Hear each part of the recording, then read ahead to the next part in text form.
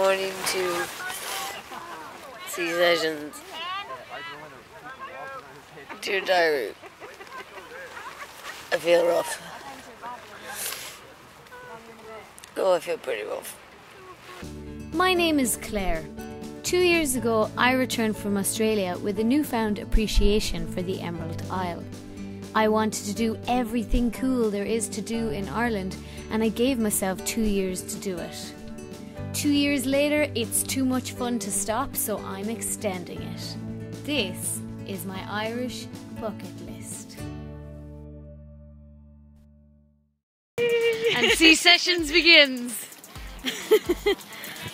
Weather's lovely.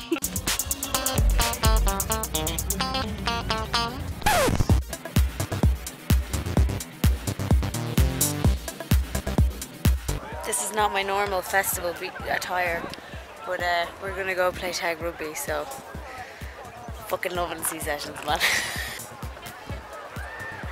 Hi, Mom! Hey, knock knock. Who's there? I need up. I need up who? Hey! There's great drawing in that tent.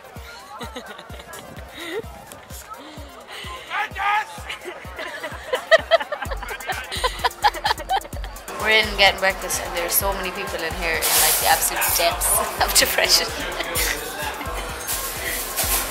Needed. And then we're going to play tag rugby down the beach because it's not just about getting drunk. Yeah, cool. She knows.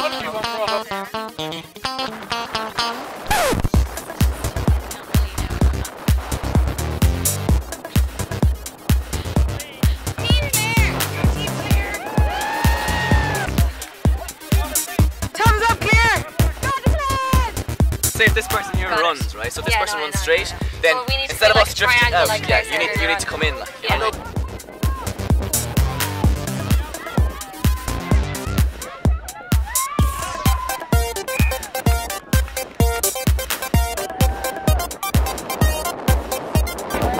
I hope you got that.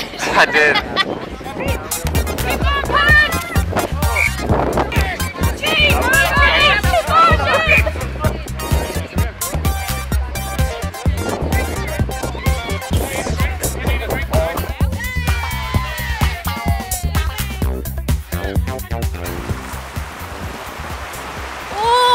She's gold! Oh my god! Oh my god, she's gold! Such a typical Irish thing to do is like, it's fucking freezing, so let's get in the water like fully clothed. Oh! That went on me short! If you paid me, I wouldn't swim in this. What do you think?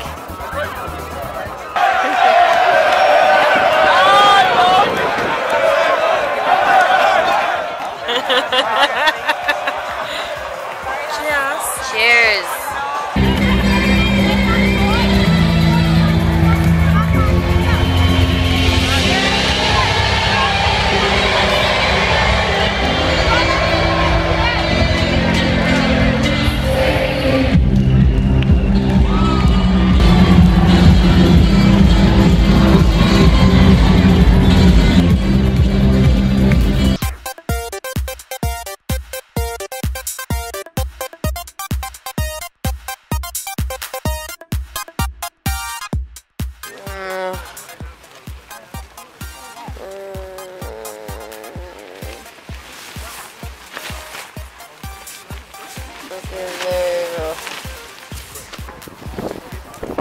So I'm just back from C sessions just after dropping Claire off, and I'm a very tired bear. It was absolutely brilliant. I loved the way it was so much more than just a music festival. So there was the tag rugby, there was the beach, the surfing, there's a wakeboarding competition I think on today that we can get to wait and see, and it was really chilled out.